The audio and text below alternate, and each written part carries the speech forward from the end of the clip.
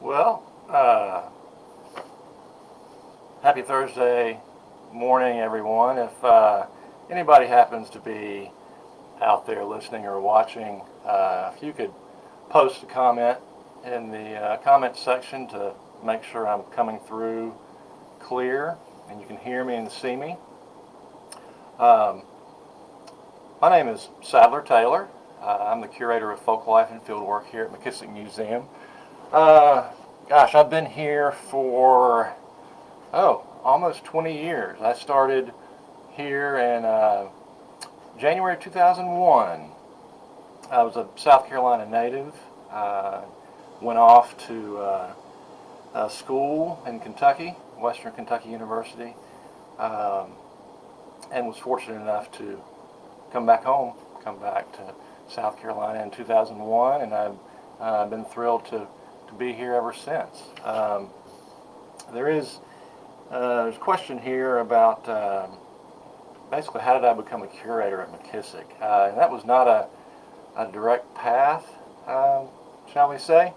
I have an art history background in that I have an undergraduate degree in art history. And then I took a little break from school and did what most people did. I explored a variety of things. I was a private investigator for a little while. And then my art history focus back in my undergraduate years was on architecture and architectural history. So I really became interested in historic preservation and the built environment. So decided to go back to school and went to a wonderful folklore program at Western Kentucky University in Bowling Green, Kentucky. They have a historic preservation program there in their folklore department. So got a degree in folklore with a focus on historic preservation. Worked in historic site work for a couple of years. And then really became interested in the people behind the buildings.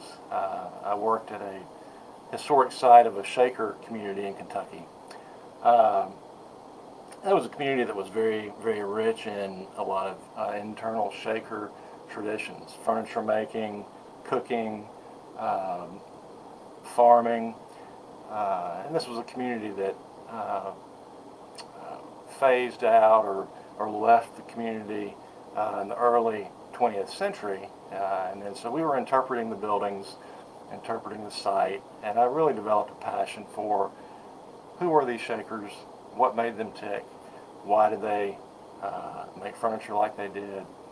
So I fell back on that folklore degree, and in the applied sense, excuse me, really wanted to find something that could explore contemporary traditional culture. And that's about the time the job at McKissick opened up, and here I am. So in 2001, I moved back to South Carolina and started working with the Folk Life Resource Center at McKissick Museum.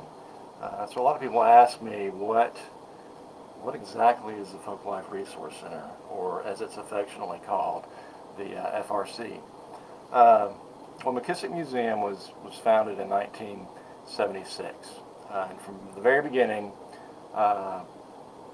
McKissick was focused on Southern culture, telling the story of Southern life, and what does that mean? A lot of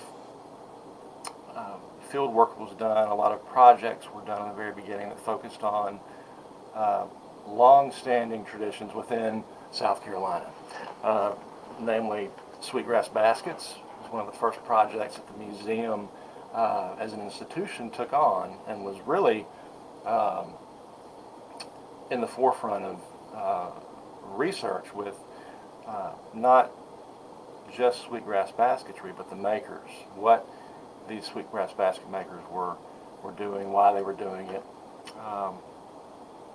So about 9 years later, fast forward to 1985, the museum had all of this documentation, whether it's photographs, audio recordings, video, paper ephemera, field notes.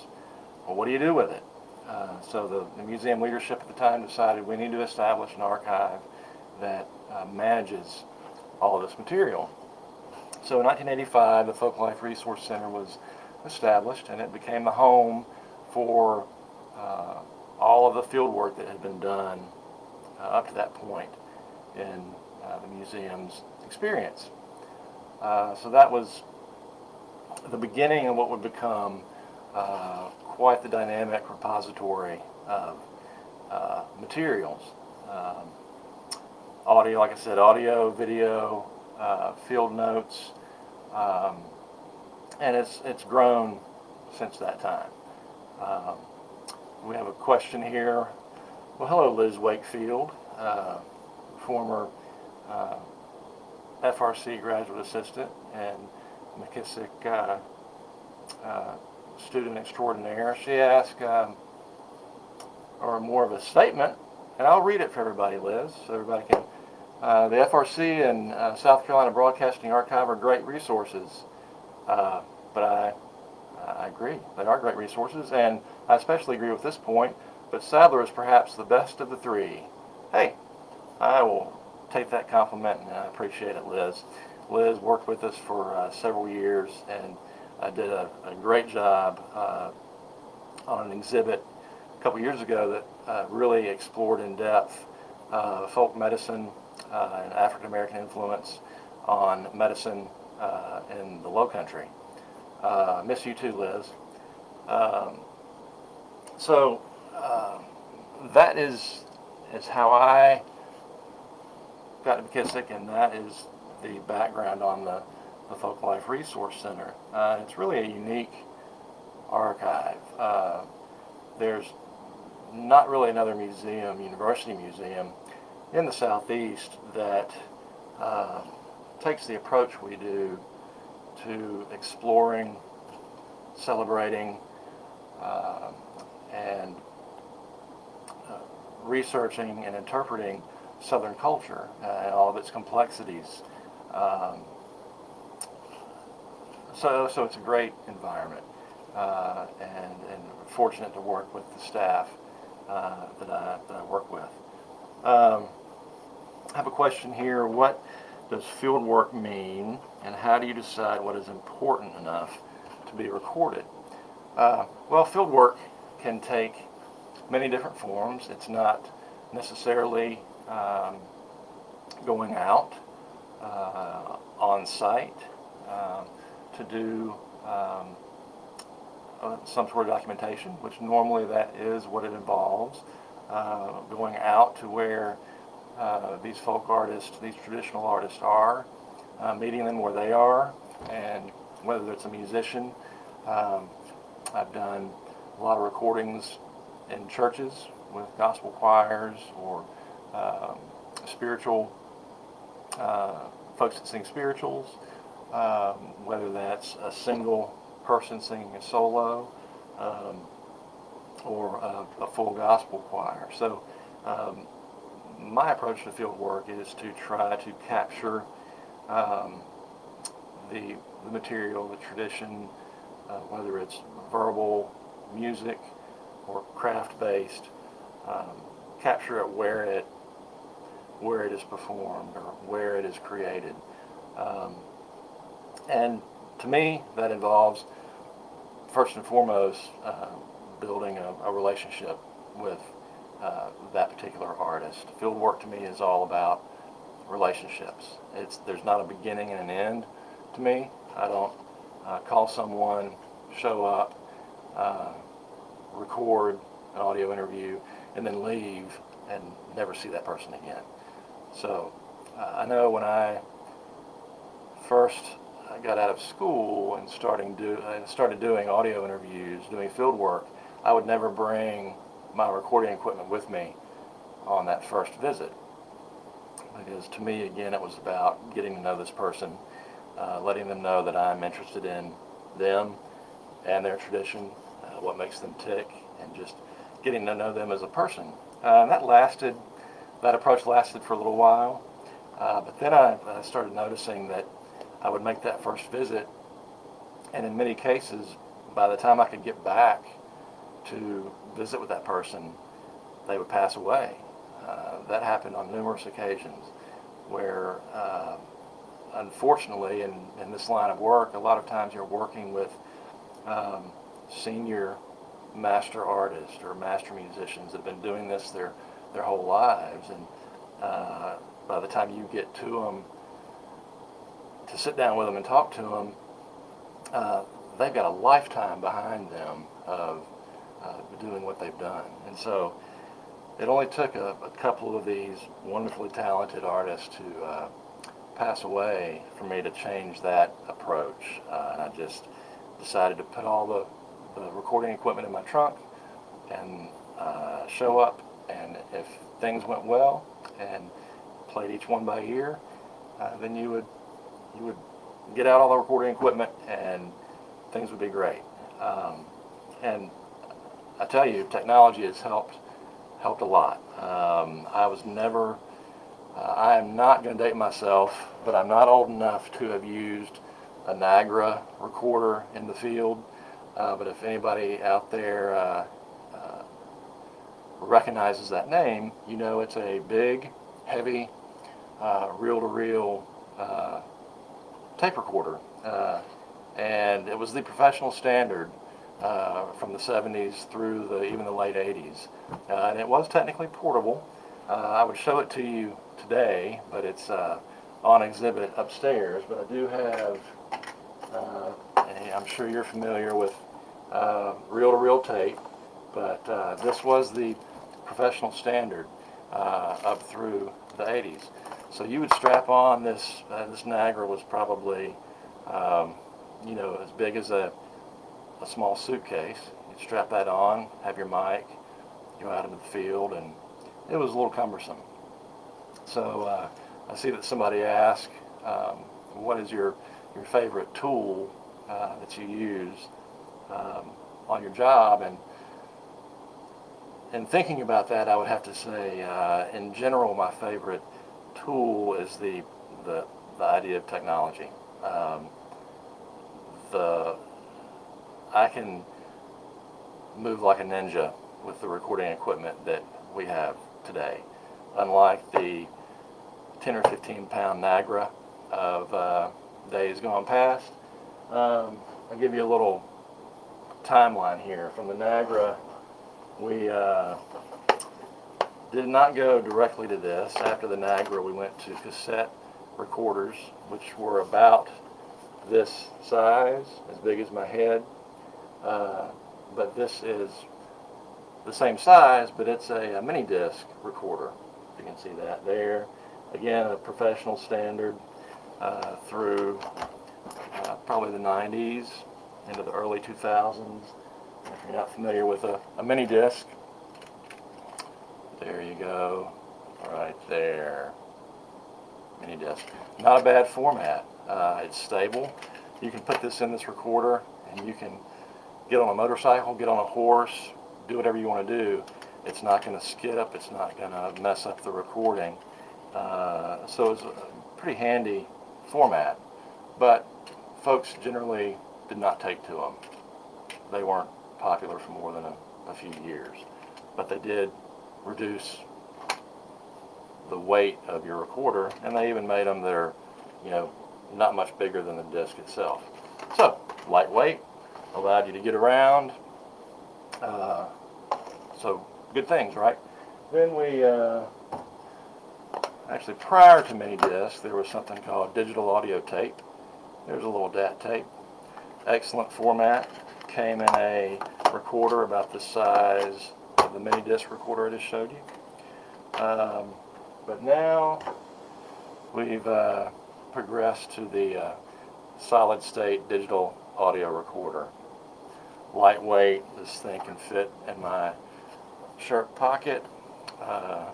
Records straight to the device on a hard drive.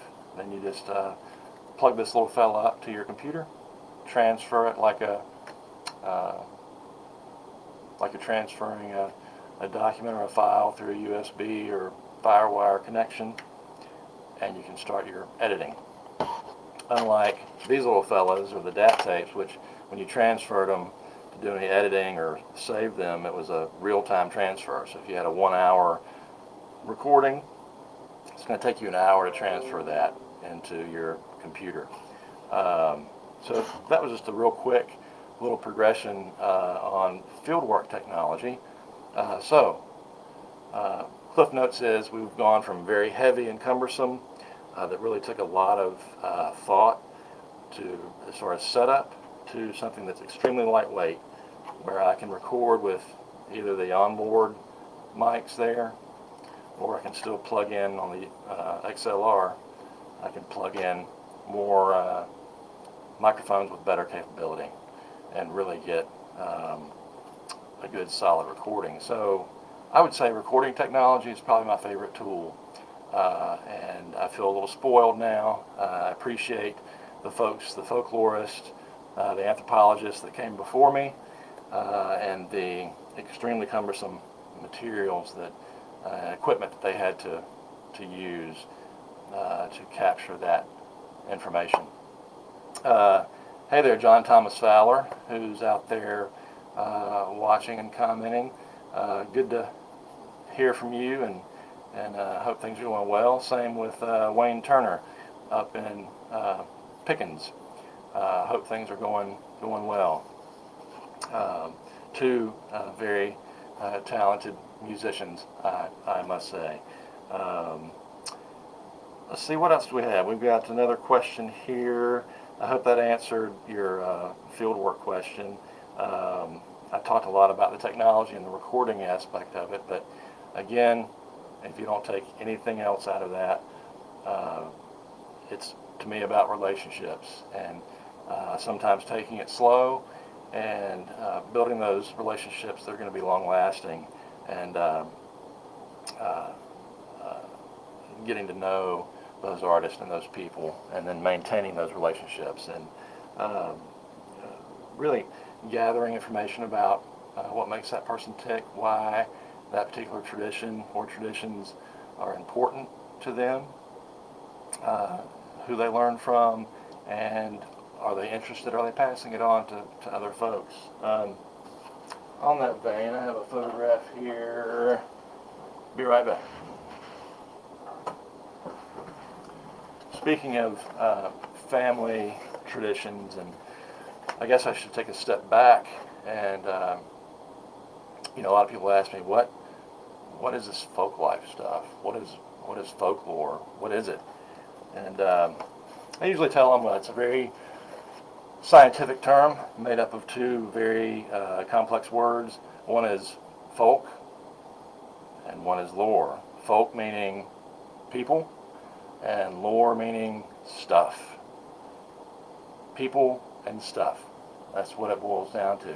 What things, what aspects of a particular group of people make them unique, make them tick? What aspects of culture make that culture, we can use the word a cultural marker. What makes them distinct? What makes them unique from another group of people? Whether that's a family unit, a community, a region, a state. Folk life can go from the macro level, national, down to a very micro level. So that to me is what makes people unique, and makes the culture groups that they are a part of unique. But so this is a good example, I think. I'll show you this picture.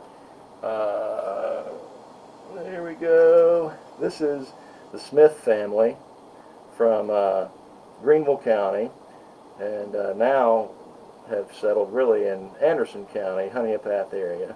But I want you to look at this fella right here. That's Alda Smith, who is an FHA recipient, and then these are his three older brothers. So they're in their house, they're in one of the brothers' bedrooms, and every single person has an instrument. And I just love Alda's expression down here. I believe he told me he was playing a dobro. That's why you can't see it. But this kind of personifies folk life and that transmission of traditions like that. The Smith family is very musical. They learned, it was passed down from their father Ralph Smith, who was a musician through the 30s and into the 40s. Took his guitar with him to World War II when he was drafted and went to Europe. Came back, and all of his boys picked up not only his passion for music, but their community's passion for music and their friends, and they all learned an instrument. And it's a great picture of Alda sitting there picking up tunes from them, and that informal transmission. That's how you learn this folklore and folk life stuff.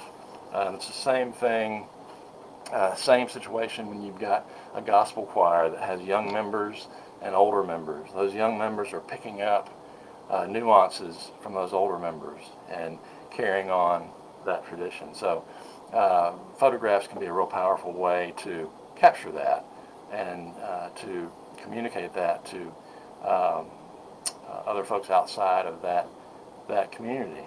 Let's see here. What's been your favorite project to work on while I've been here at McKissick? Well, that's like kind of like trying to name your favorite child. You love them all for different reasons. I've been fortunate to work on some really fun projects. Probably, let me see, I think I have a little visual aid. Back in, I guess it was 2007, I worked on a film documentary with Stan Woodward, a great friend and colleague up in Greenville, who had spent a storied career doing a variety of films, but his true passion was Southern culture documentaries and telling that story of Southern life through the lens of the camera. And we did a documentary in, I think it was 2007, on a stew called burgoo, B-U-R-G-O-O.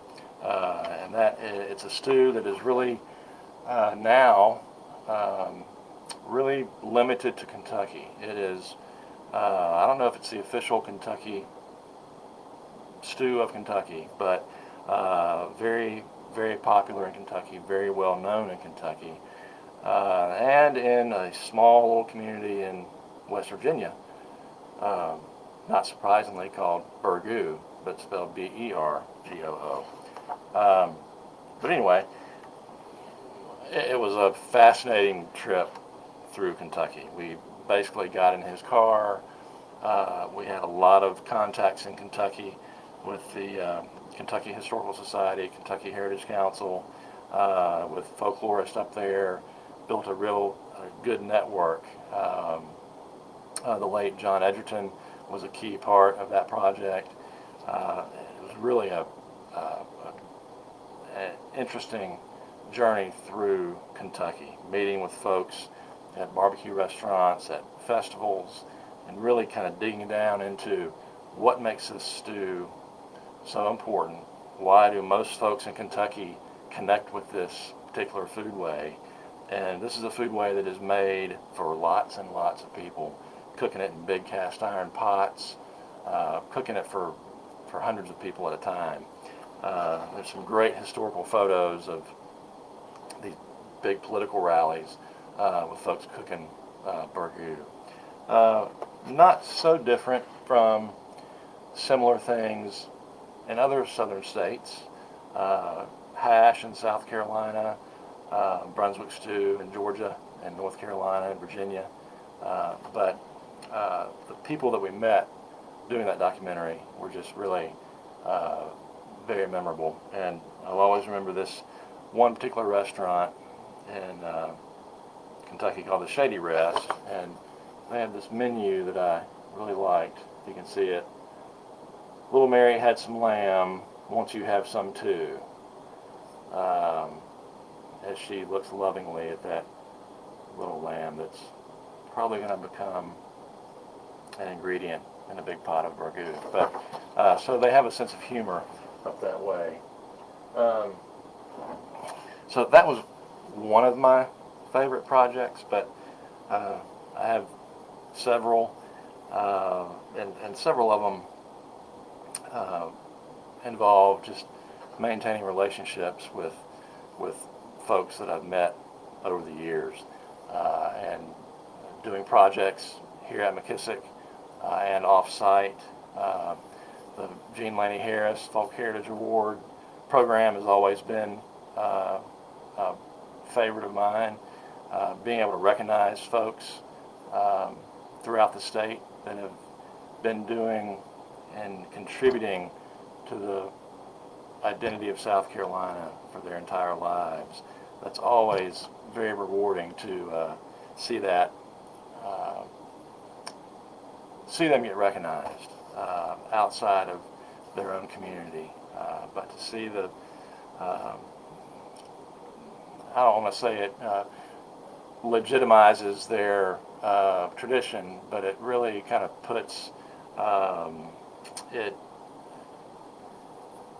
well, the word escapes me, but it is a way that the state can really acknowledge the contributions of these folks, and at a macro level within the state government. But one of those folks that I've really enjoyed working with over the years is a woman by the name of Pat Ahrens. And Pat is really the, she should be the official bluegrass music historian of South Carolina, but she's certainly the unofficial. She has written countless books on musicians with roots in the Midlands and beyond. I've got, if I don't embarrass her, but I've got a photograph of her here. That's Pat.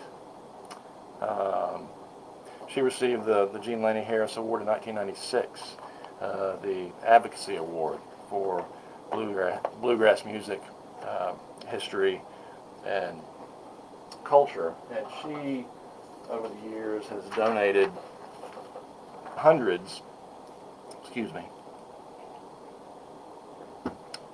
of pieces of ephemera from kind of documenting bluegrass in the Southeast from, my goodness, the 60s through, today. But whether it be bluegrass flyers, festival announcements, ticket stubs, newspaper clippings. So it's through folks like Pat that we get a real broad, detailed story on a particular tradition within the region. Things like this. This is a flyer for a festival. See, this was at the first Bluegrass Festival with the Hampton County Watermelon Festival. Those of us from the state know that there's a festival for every vegetable and every fruit throughout the state. But this is the Hampton County Watermelon Festival, sponsored by the Estill JCs, and you've got some big names on here. If you can see, I don't know if you can see who that is, but that's Lester Flatt. So we had on Friday, June 25th, you got Lester Flatt, you got Charlie Moore, Bill Haney, Jim and Jesse. And then on Saturday the 26th, you got Jim and Jesse again, Charlie Moore, and then if you see at the very bottom, see the Lucas and Harmon brothers, and Snuffy Jenkins and Pappy Sherrill.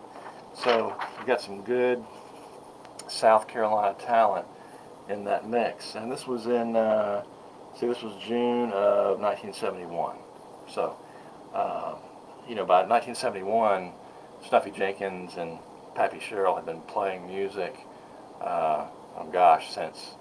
since the early 30s throughout the Midlands.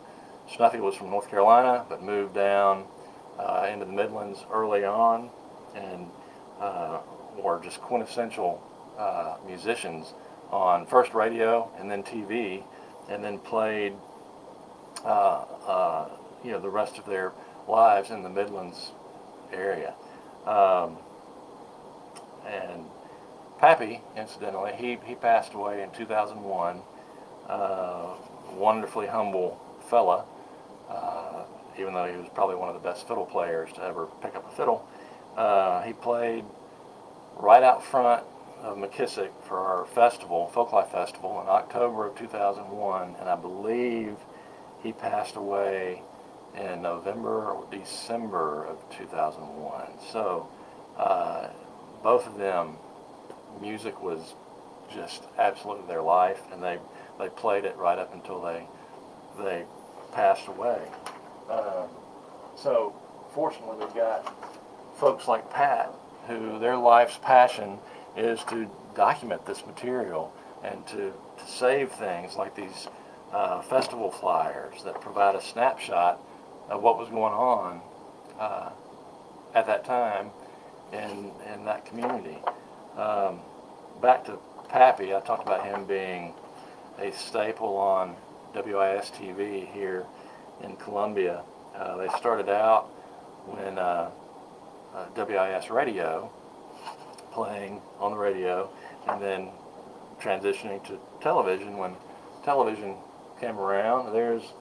This is Pappy right here on the fiddle, getting ready for a spot on the television.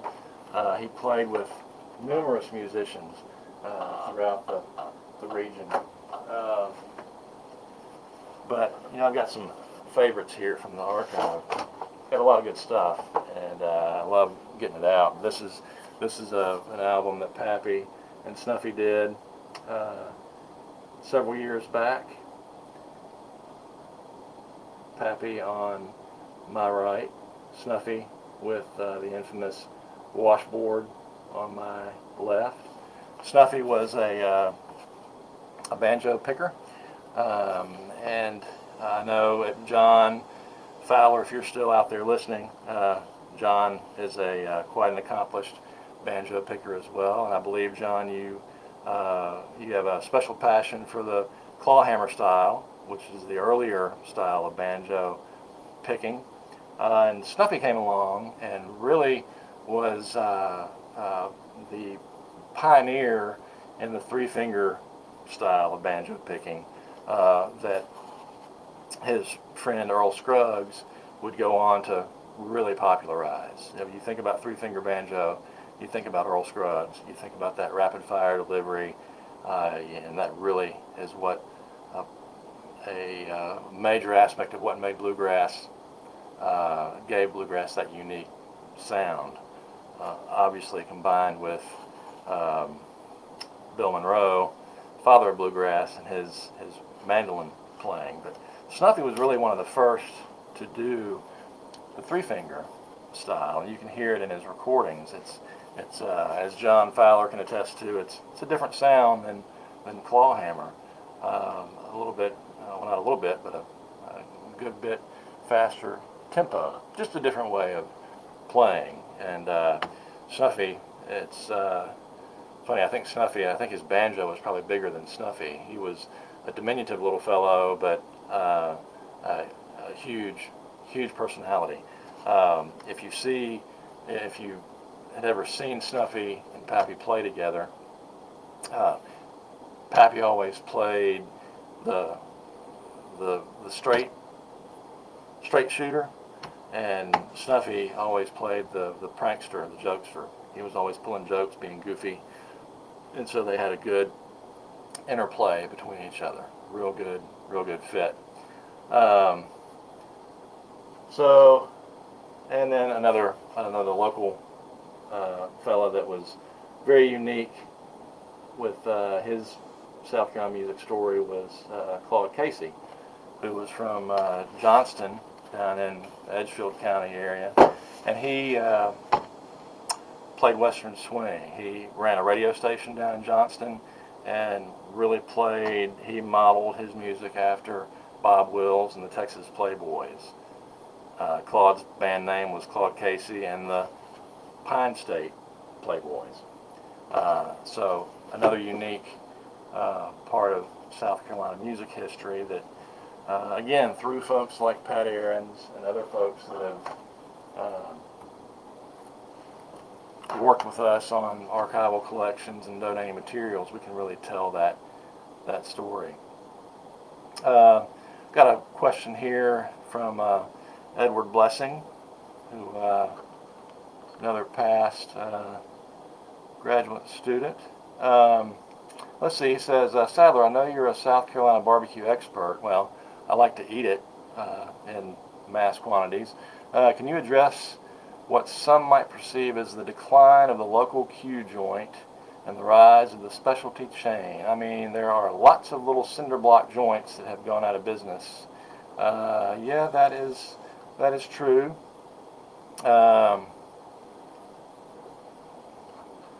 Very good question, Edward. And as we know, the restaurant business is extremely tough business to break into, and that's long before the current environment out there today, which makes it even harder, obviously. But as far as the decline, I don't know I don't think I would say the local barbecue restaurant is in decline. From what I've seen, and I don't beat the barbecue pavement like I used to, but in my travels, I still see a lot of the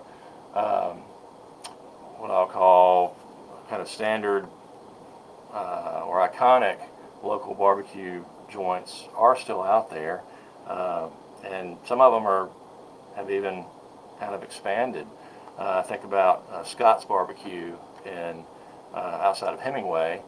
I believe his son has opened up a restaurant in the Charleston area, and Scott's is like the perfect example of a family barbecue joint that does it the right way, has developed a wide following, but has maintained their very humble roots. In fact, the last time I was down that way, I think Scott still had just 3 or 4 tables in their dining room, so more of a takeout operation.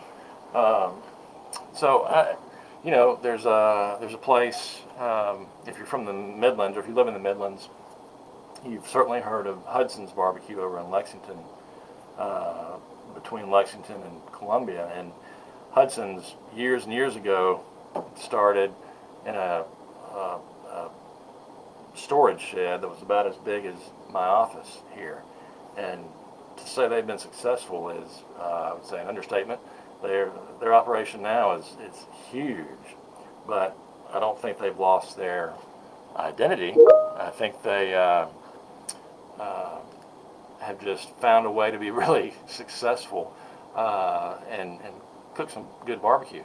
But then, the same token, excuse me, you've got a place like Roy's in Lexington proper that is a small restaurant that's inside of an Exxon station, right there on Main Street in Lexington, who I would drive from Charlotte to get to Roy's to get some of their food. Very modest, very unassuming, type of place that you don't even know it's there if you're not pointed there by a local. You don't stumble upon this place. I would surmise that if you pulled up there for gas, you wouldn't notice it.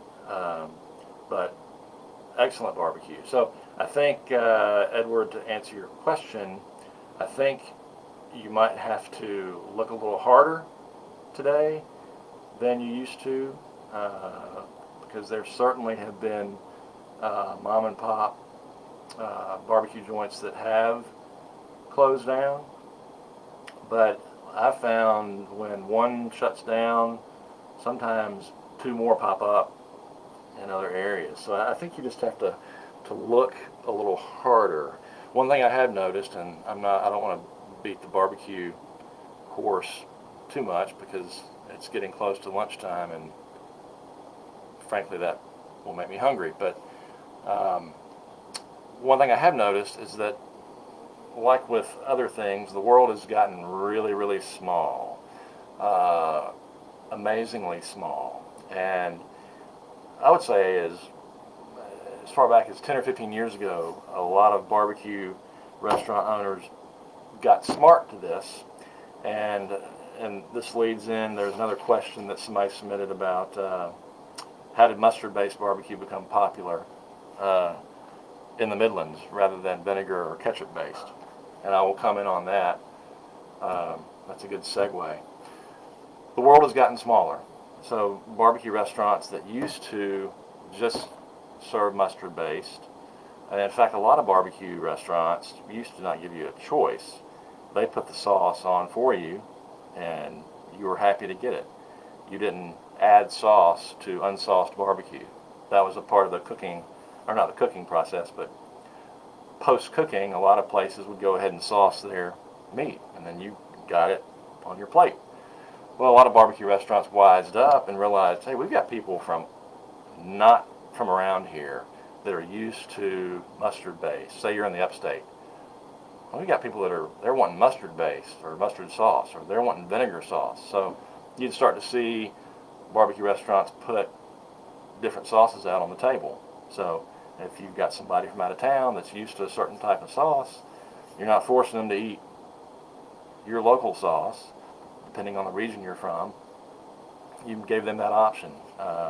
And I can't remember exactly when that happened, but I remember being at a restaurant that normally was very much associated with vinegar based, and there was a little squeezed bottle of mustard based sauce and ketchup based sauce, and at first I didn't know what it was, and then realized they're providing you options. So I think a lot of barbecue places they're very sophisticated in their thinking, and they understand what they have to do to survive. They're not compromising on their standards or their quality, but they're providing other options. That's why I think you start to see brisket offered at some South Carolina barbecue places now. Brisket, what? Beef? Pork is traditionally king in South Carolina. Beef was not ever on the barbecue menu, but I would say within the past really 20 years, certainly 10 years, you can go to a barbecue restaurant now, and a lot of them, unless they truly are a local cinder block joint that has a very dedicated local following, you can probably find beef brisket. That's a big change. I think Hudson's in Lexington has it, and quite good actually, but just not something that is typically, it's not deeply rooted in South Carolina barbecue history. Let's see. Hello, Kate Crosby. Glad to see you over there, watching and listening. But I hope that answered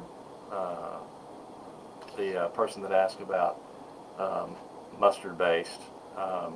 Historically, in the Midlands, that most of the folks I talk to and the reading I've done and what I see pretty strong ties to is the German influence in the Midlands. A lot of Germans came and settled in the Dutch Fork area of the Midlands and in Lexington. You'll see words like Saxa-Gotha for several churches in Lexington, and then Dutch Fork, which is just a kind of Americanized. It wasn't the Dutch, it was the Deutsch or German. So a lot of folks, and myself included, attribute that mustard base to the barbecue, to that early German influence in the Midlands. And then You know, for the most part, you got vinegar on the coast and the PD, and then in the upstate, you typically got ketchup based. But again, that's a norm that is becoming very gray now, very shaded, because of how people move around and traditions disseminate and spread their tendrils out. There's a great barbecue place in Liberty called Circle M Barbecue. Marion Davis, I believe, is his name, if I remember correctly. Well, he's in Liberty, which, if you know the upstate, Liberty is not in the low country. It's, I believe Liberty is Pickens County, or it might even be Oconee County, not far from Pendleton, deep in the upstate of South Carolina, where typically, again, you got ketchup-based barbecue. But they serve vinegar-based. And when I was sitting down with talking to Marion, I asked him the obvious question: hey, what's the deal with this vinegar-based barbecue? And he said, well, my wife is from Lake City. Lake City being not technically the low country, but the PD down around Hemingway, near where Scott's is. And her family had a vinegar-based barbecue recipe, and she really wanted me to use it, so that's what he used, and it became very popular. So he might, I'm sure he's not the only barbecue restaurant in the upstate that serves vinegar-based, but it's one of the few that I've come across. So yeah, Edward, definitely get out to Roy's. You will not be disappointed. Not only barbecue, but, oh man, collard greens. Well, anyway, it's good. Well, hey there, Janae. Janae Epps asked, do you think the influence of plant-based eating is affecting traditional Southern foodways? That's a good question, Janae. You could approach it from many different angles, I suppose. I would argue that Southerners have always enjoyed plants. Collard greens, okra, tomatoes, but I'm just poking at you. I know what you mean, and I don't know. I see Southerners and outside of the South certainly being affected, and many embracing what we've been doing for a long time with backyard gardens, community gardens. I don't excuse me, I don't think community gardens are a new phenomenon in the South. I think we've been doing that for a long time. Now, we haven't been making our hamburgers out of plant-based products for a long time, but I don't, to me it's about process. Excuse me. And I think, for health reasons, for whatever, social-based reasons, on a macro level, I think some people are embracing plant-based foods that would normally be meat-based.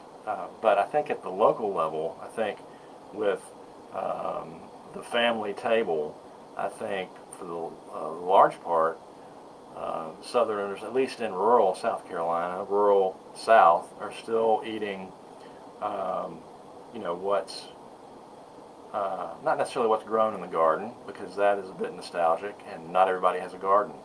But from a folkloric standpoint, what I find important is the process of cooking, which requires interaction, which requires, again, from the folkloric perspective, using recipes that are rooted in family history, community history. And a lot of people will ask me, well, how long does something have to be rooted in tradition to be considered a tradition?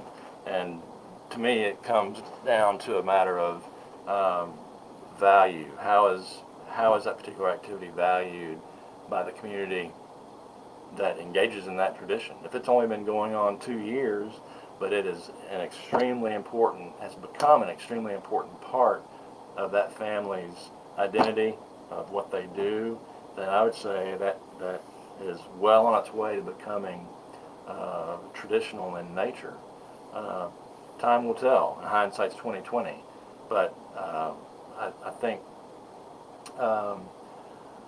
I have very little experience with plant-based eating when it comes to substituting what were typical ingredients for something that's plant-based. I'm not adverse to it. I just don't have the experience with it, or the if I could figure out how to make a hamburger out of okra, I would do it in a heartbeat.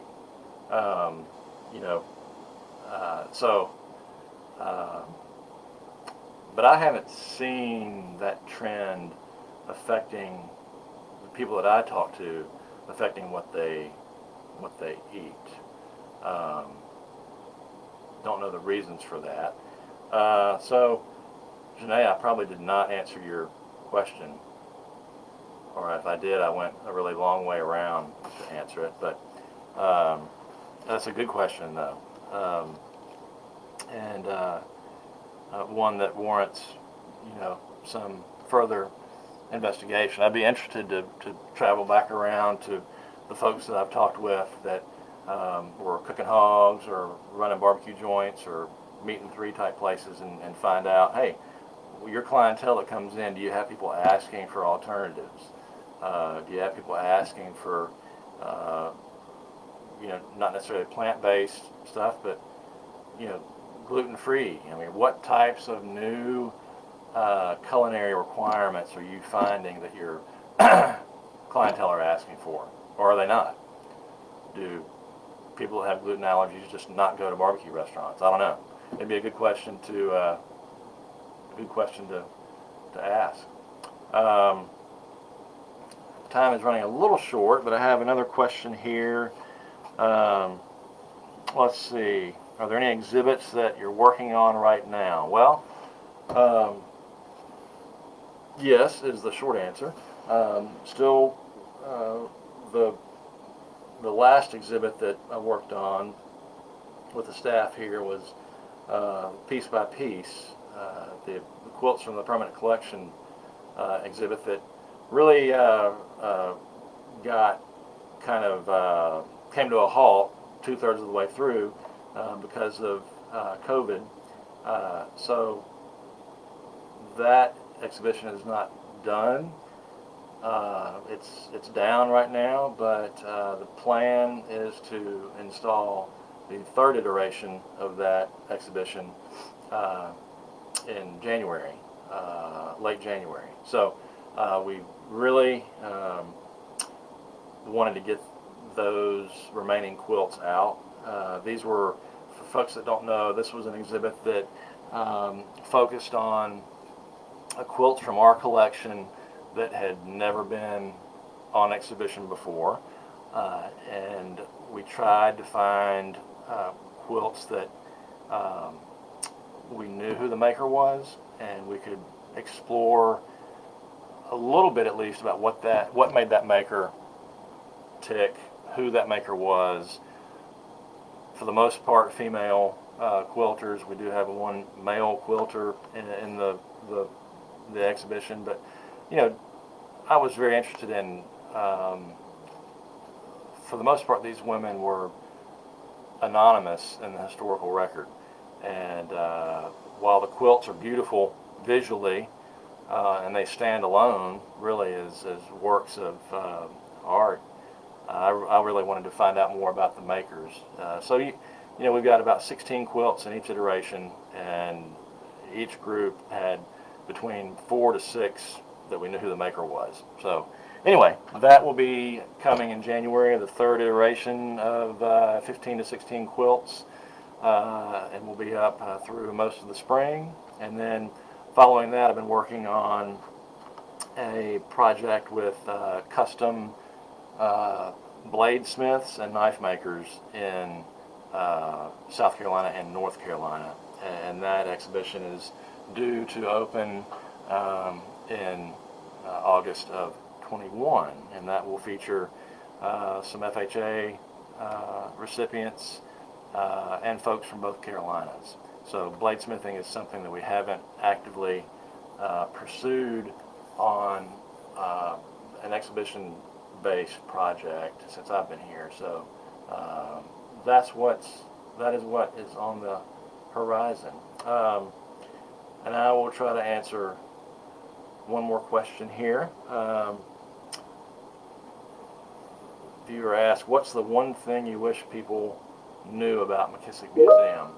I would say McKissick is really, what makes McKissick McKissick is the staff. I'm fortunate to work with some people that are just truly passionate about not only the mission of the museum to, tell the story of Southern life, community, culture, and the environment, but they are extremely passionate about their respective areas of expertise. Yet they don't have a particular agenda that they work. Well, we have an agenda, but it's a team agenda. It's an institutional agenda. So I've never worked with such a selfless staff, and I'm not saying that to try to win brownie points, but that is really what makes McKissick special, is that not only our mission, that is a very unique mission within the museum world in the Southeast, but the staff that I have the pleasure of working with bring a really a rare combination of passion for their particular area and a humility and a willingness to work as a team to accomplish a goal. So, I know that's might sound a little cliche, but that's why I enjoy coming to work every day. I get to work with some fun people, and I get to maintain relationships with folks like Pat Aarons, who are unbelievable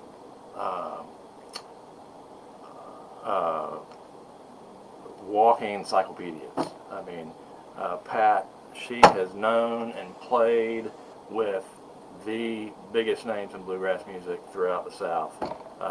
Bill Monroe, John Hartford, Tony Trischka. I mean, the people that she has worked with and knows on a personal basis is unbelievable, and she lives right here in the Midlands.